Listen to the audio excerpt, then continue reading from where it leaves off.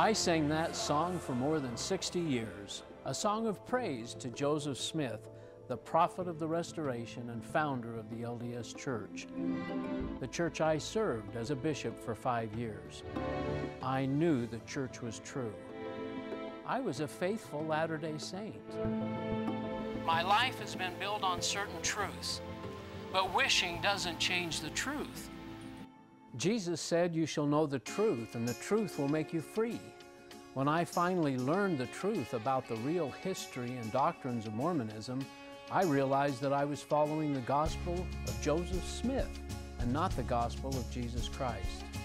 I have come to learn that many others have made a similar journey out of the bondage of religion and into an authentic relationship with Jesus. And that's what this show is all about. Courageous people who want to share their story, hoping that you, the viewer, will discover the same new life in Jesus. So if you're a Latter-day Saint who is struggling with questions or seeking a genuine encounter with the Savior, we invite you to join us tonight. We have a joyful message that we want to share with you.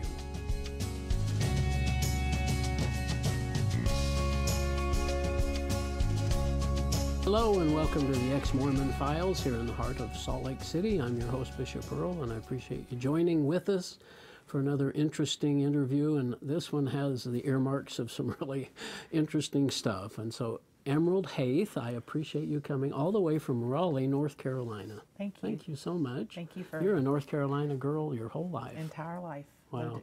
My entire life. And now, is this a North Carolina accent Oh, yes. we're going to hear? Yes, definitely. Well, it's sure nice. I really appreciate you coming so far to share, and you do have an interesting story. So tell us, you were born and then in North Carolina, and yes, your parents, were they members of the church? Yes, I was born in Raleigh. My parents were both members. My mom, I like to tell people that they say, "Well, is your family from Utah?" When they hear I was born, no, my mom answered the door. The missionaries came knocking on the door one day, and oh, really? She answered. And so she was a convert? She was a convert. Oh. She had been married for a couple of years. It was in the late 1950s. Okay. At the time, my father did not join. He waited a couple of years. And I like to say he was a good Southern gentleman. He believed you go to church on Sunday, whether it's a Baptist church or a Methodist church. You went to church on Sunday. So he did join the church, and then they were actually married for 18 years before I was born. So my parents were older when I was born, and I was an only child. Okay. Did they ever go through the temple, or? No. My father went as far as being a teacher in the priesthood. Okay. And so, no, they never did. Now, I did when I got, when I was a teenager, I went to the temple and did baptisms, but we never went as a family. Oh, okay. And you were active as a young lady, primary, I guess, Yes. and young women's. And Yes. you were presidency in the young women's and seminary? Seminary, went to all 4 years of seminary. Yeah. The dances we used to have on the Saturdays after we'd have socials outings. and Yes, all those. I was pretty much just a Now, church. how many LDS people were in the area? Actually, quite a few. In the 70s, we had a lot of people move there for IBM computers. Oh. So we had a big IBM group of people that There were moved a there. lot of LDS in that. So yes, we had a lot of people from Salt Lake actually, and from Utah, and from all over the West. So it was a very for being in the South, we had a very diverse congregation. Okay. And So you got to go to young women's camps and all that kind of Yes. stuff. Do you feel like you had a testimony of the church? I think so. I used to remember sitting in fast and testimony meeting and listening to the people talk, and they'd get up and they'd start crying and say how the church was true, and Joseph Smith was the true prophet, and Brigham Young and everything. And just hearing that Kind of reinforces your testimony. exactly. Yeah. And I mean, I think at that age I thought I believed, but Sure. looking back, I don't know if I really had that firm a belief or not. Yeah. And around youth campfires and youth groups and that kind of stuff, you get a chance to bear testimony. Yes, Did you do that? Yes, I was always kind of shy, so I didn't like getting up in front of a lot of people. But Yeah. when I was, in a smaller group and everyone was, getting up and sharing their Sure. testimony, I would do that too. So yes, I did. You just have that feeling. I mean, it is a feeling that the church is true and your family's Mormon and your friends are, at least your Mormon friends at church, and are just really no question about the church being true. Did any questions ever come up? And to you? Not a whole lot. In high school, or?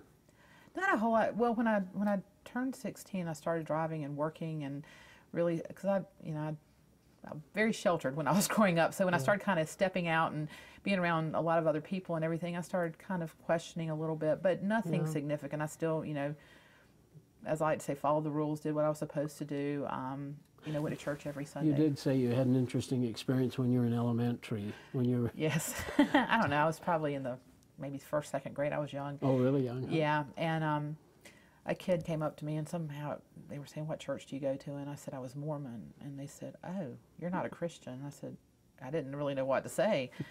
They said, "You're in a cult." And I said, and I really didn't know what to say. So I came home. I was really upset, and I told my mother that. And she said, "No, we are a Christian church. We believe in Jesus Christ, and it's a Christian church, and you're not in a cult." And I mean, she was pretty upset, but it was something that really bothered me when I was. You remember it? Yeah. Oh, sure. I remember the kid really well. That was a long time ago. Yeah. Okay. So after high school, then you start having some personal. Yes. After high school, when I turned 18. Yeah. Right about the time I left for college, actually a couple of days.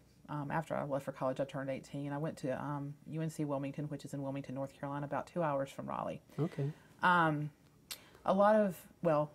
think there were like 3 other people that graduated with me, and they all were going to BYU, and my parents didn't have the money for me to go. Okay. So I felt like I kind of got shunned a little bit because I went to a state school and did not, go to BYU. Yeah, and they were talking about it the whole senior year, and I knew I wasn't going to be able to go. So I went to Wilmington. And as I drove off, I remember thinking, I'm done with this. I'm not going to do what I'm going to do what I want to do. I'm done with church. Now, why would you have that? I do think there's a lot of young people, and I know that from my personal experience being in Bishop Briggs and as bishop, but young people get to age 18, leave high school, and start looking for other options. Did you feel burdened by the church and its rules and yes, that kind of very thing? much so. And I just wanted to do my own thing. I was ready to break out. Kind of rebel a little bit. Yeah, because I had been a very, very good kid growing up. I mean, never gave my parents any problems. Never, very rarely got into trouble. When I did, it was very insignificant. So were they surprised when you had, or were you surprised at yourself? No, I really wasn't. I was just ready to just completely did a 180 and went the opposite direction. I hid a lot of it from my mother. Kind of strained our relationship because I didn't come home a whole lot. I would, I'd come home for holidays. Because you'd feel obligated to go to church. Yeah, a lot of that. I would always, when I'd come home on the weekends, I would always say, "Oh, I've got to be back. I've got a test to study for. I've got to be back for some." I always came up with a reason, so I'd leave early. Left early on Sundays, so you didn't have to go to church. And did you take Institute there? No. Did they offer it? I don't even know because I never even checked. Huh? Didn't even. I was done. I turned around and said, "I'm done with this." Oh, so that's interesting. And I really didn't want to have anything to do with any church. It wasn't just the LDS church. It wasn't like you ever felt guilt and that you needed to, if you were ever going to come back to church, it would have been the Mormon church? No, not really. Maybe a little guilt, but I, kind of brushed it off and kept going and just doing my own thing. Okay, and so how long does this go on? About 20 years. Oh, about 20 years. And you went through all kinds of stuff. All kinds of stuff. Yeah, New Age, a little dabbling in Eastern religion, a little dabbling in Wicca. What did you find there? Did you find peace? Or? No, not really. I would say that I never went through a phase where I thought I was atheist. I always thought there was something bigger than me. Okay. But as far as Jesus goes, I'd never, because I didn't have a relationship with him at the time, I think I never really understood from growing up Mormon who Jesus was. I knew he was the Son of God and all that, but not any kind of relationship. What is that a flaw in Mormonism? Yeah, I think so. I would say it is. In fact, we covered that with our last guest, kind of in the idea that we as Mormons kind of develop this relationship with the church. When you're 8 years old, you're going to be baptized and become a member of the church, and a convert always becomes a member of the church. It was always you're not about to Jesus. You're not coming to Jesus or anything. So when you find out the church is, or you can't live the commandments, or you just don't want, or you leave that, you don't have a relationship. No. Oh, interesting. And I remember, people bearing their testimony. It was always, You know, I believe the church is true. I believe that Joseph Smith was a prophet. And at that time, it was The Spencer Book of W. Mormon's Kimball true, was a the prophet. Yeah, the Book of Mormon's true. But occasionally Jesus would come up. But I don't really remember Jesus a whole lot growing up. Yeah. It's just, I know he was in the sacrament every week, but other than that and ending the prayer, that was about it. So you didn't really feel like you had that relationship either, but you felt like there was a higher power. And I always believed there was something bigger than me. I don't know what that was, yeah. But I don't think I ever went through a period where I didn't believe in something bigger than I was. Okay, well, did you get married during this time then? And I did. I married when I was 21. I was married for 9 years. Got divorced, and then I was single for a number of years, and that kind of had some. Actually, was getting out of a fairly bad relationship, and I was at a very dark time in my life. When was this? 2005. Oh, okay. And just, you know, suffering with a lot of anxiety, some depression, I had a good job, but was having some issues with some coworkers, just a lot of stuff going on.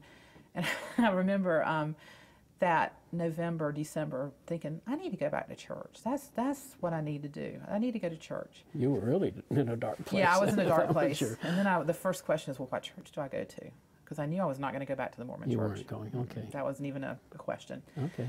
So a coworker of mine that was not your traditional, you know, conservative Christian type person, but very much she was very open with her beliefs at work without saying it in a way that, you know, put her. But you knew where she stood. Knew where she stood. She loved Jesus, and I was like, she seems pretty okay. Maybe I'll check her church out.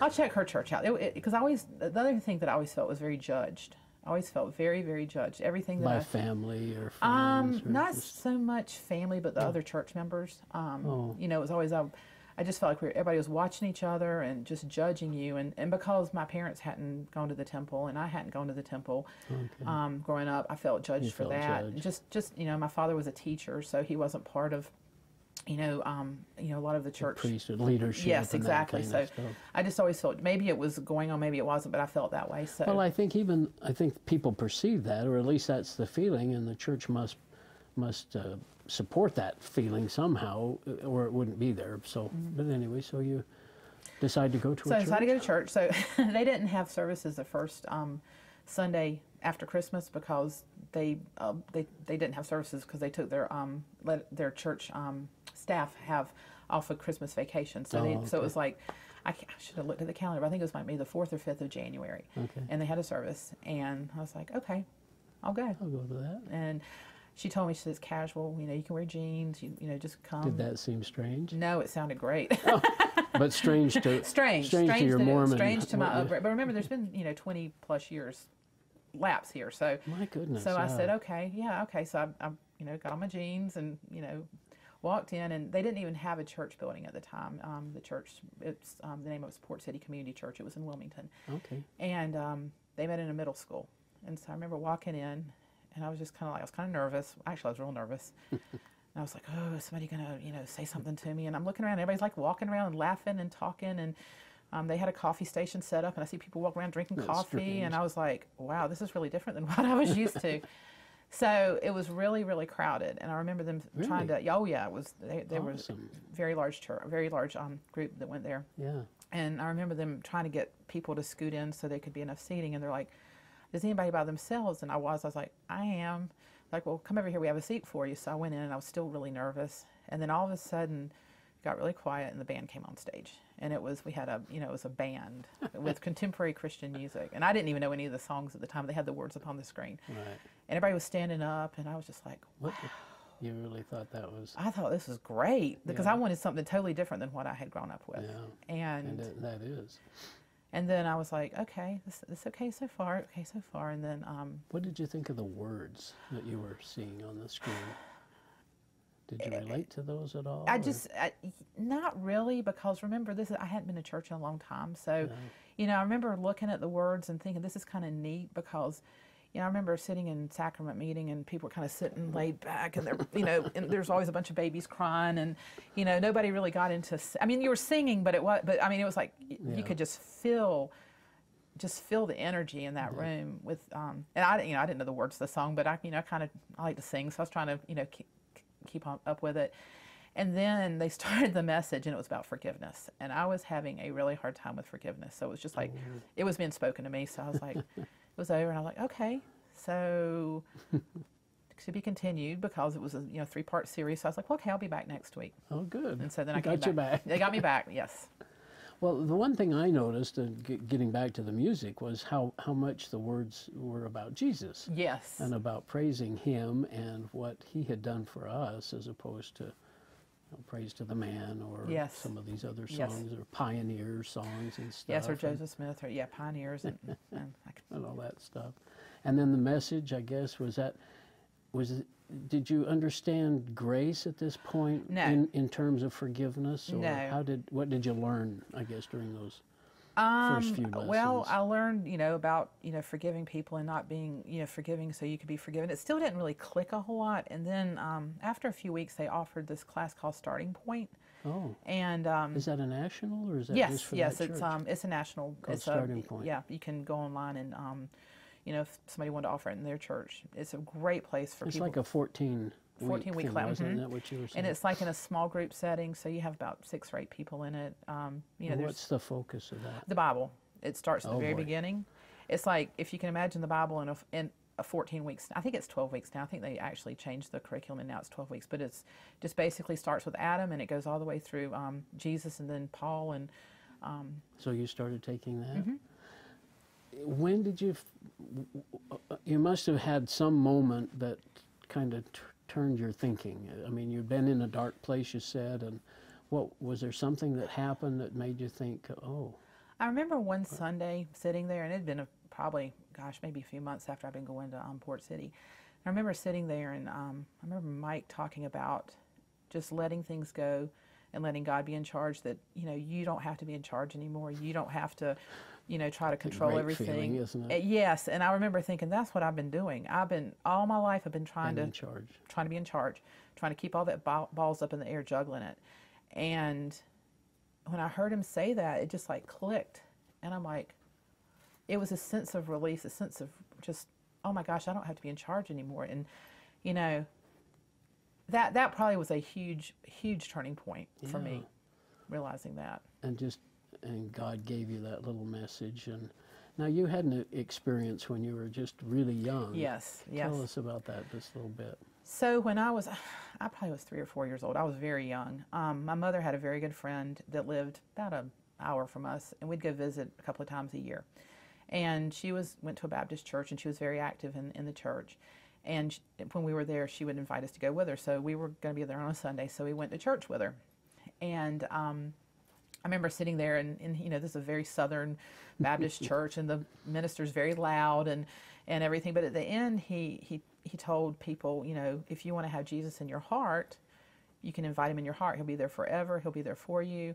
He's your friend and all of that. And I thought, this sounds like a really good idea. I think I want Jesus in my heart. So you really thought that as a young person. And so he kind of did a little prayer, and then he invited people to go up front. And I remember saying, Daddy, can I go up front? And he's like, you're too young. You can't do that. You're not old enough. So I just kind of sat back, and then, that happened. And then I went back home, and we continued on with our normal routine. And I just kind of walked past that, and it never developed that relationship. It was like I had him planted. Yeah.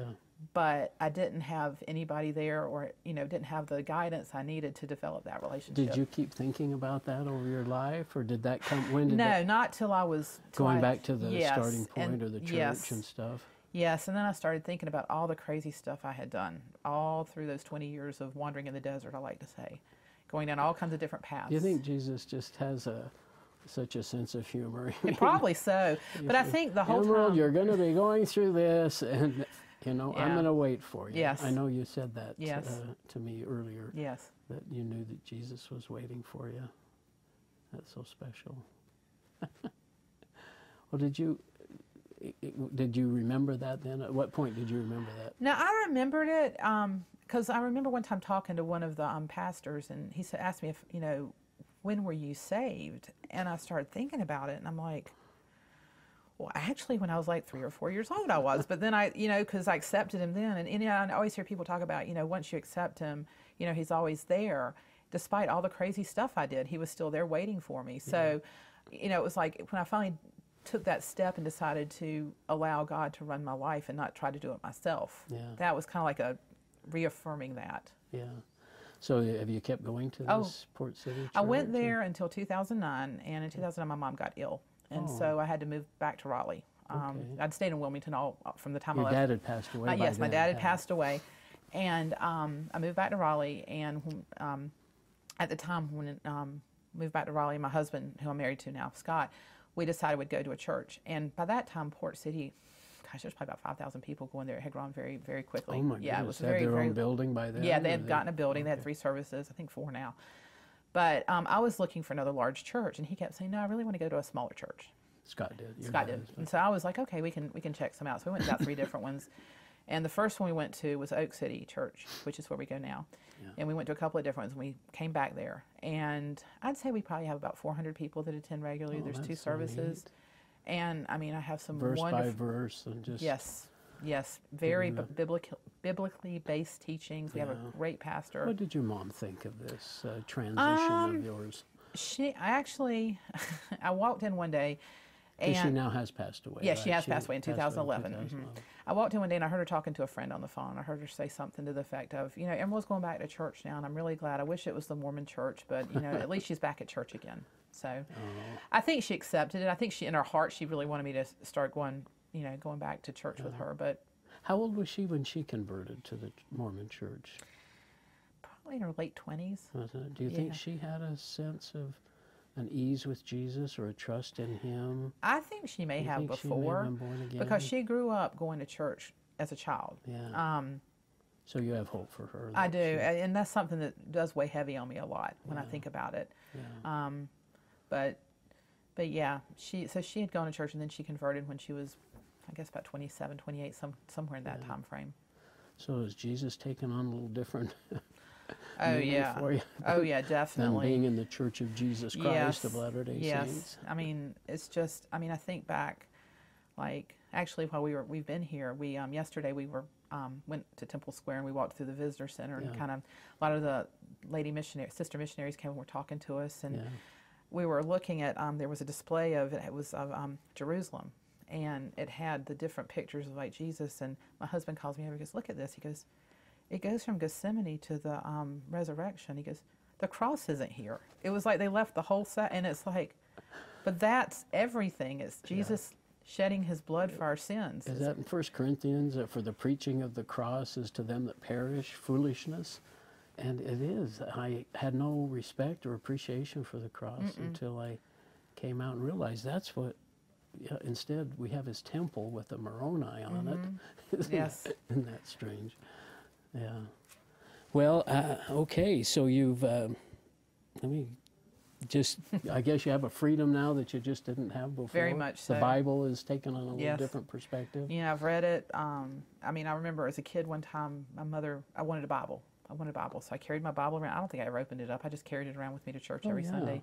Got a little older. Maybe opened up in seminary or something. Maybe occasionally. Or to prepare a talk or something. Yeah, but just, it was kind of dirty on the outside, but the pages weren't ruffled up or underlined or anything. But yeah, one year for Christmas, I got the chronological Bible in a year, and I read that from cover to cover. Oh, did you? That was great. I've thought about getting one of those. It shows the Bible in chronological order. Yes. Is it a lot different? Yeah. Well, or significant? Yes. It makes a lot more sense because when you're reading like in 1st and 2nd Kings and 1st and 2nd Chronicles, and each king had a prophet. That would help. It lines it up, and not just that, but it really, like when you're reading through the Gospels of Jesus, it has it goes in chronological order. So you'll read Luke, and then you'll read Matthew, and they'll put them together. So you're reading. That they've determined that they were written in what order, and the letters of Paul, I guess. Yes. He would take the letters and it'd match it up with Acts. So it'd be going through where he was in Acts, and then they'd have the letter written to the church that he had planted. So it's really, I highly recommend reading it, even if you don't do it in a year. Just get a chronological Bible. Well, it's just amazing, and I really appreciate you sharing your story. And is there anything you'd like to say to your family, friends, or do you have other family that were ever LDS? Not a lot. Most of my family is deceased. I have a couple of cousins. You were an only child. I was an only child. And I know cousins you're saying that I have are a couple, LDS? Yeah, I have no. Oh, no other LDS. No, I pretty much. I've been adopted by my in-laws, so they're my family. But no, I have actually a couple of groups of people that I kind of want to speak to. One are the ones that a few friends that I still have that are Mormon. Back in North Carolina. Yes, back in North Carolina. If you get this far, you may have turned me off by now, but if you get this far, ask questions. Be concerned with what you're believing. If somebody tells you everything that they tell you is true, just ask questions and don't take it just because there's a lot of things that you don't know about. And the essays, the LDS.org, the essays, a lot of them don't even know they're there, and the few that do know they're there, they haven't read them. And I know it's a big, strong encouragement now not to go online and look things up on the internet, and just ask questions and really find the truth out. And then for the people that are ex-Mormons, and I know I have some friends that fit in that category, I just encourage them to put your unhappiness, your anger, your not distrust in religion, because I was there before, and just give it a shot. Give Jesus a chance, because he really wants to be there for you. And then for my friends that are non-believers, and I know there's some of those that are going to be watching this. During those 20 years, you probably picked up a few of those quite friends. A few, but I try really hard not to push my beliefs on you. But I think you've heard what I believe in now. So just want you to know that I'm still going to be your friend regardless. But if you ever want to know more, I'll be more than happy to talk to you about it. Oh, good for you. Have any of your friends or old Mormon friends that you had at seminary, or have you had a chance to ever share with them? Not really. During that time I was gone, a lot of them moved away. I have like some on Facebook friends, but not really many that I've kept up with. I have a couple that actually were Mormon that are no longer Mormon that I'm real close with. But it is disappointing when Mormons find out and then they just give up on everything, right? They don't trust God now. They don't trust the Bible. No. They don't have a relationship with Jesus. They've just thrown the church out and everything else with it. It's disappointing. Throw out the baby with the bathwater. That kind of old phrase. Well, Emerald, I appreciate. What a pretty name. I guess, is that my mother would like. She was kind of unusual, and she wanted to name me something different. So would have been interesting if you had brothers and sisters. Yes, I can only imagine what they would have been named. Well, I appreciate you coming and sharing, and what a wonderful story. And it's just been a great journey for us, and I'm grateful my wife is with me, and it's so neat to have Scott in your life, and being able to share this journey together. So thanks again, and we'll see you next time here on the Ex-Mormon Files.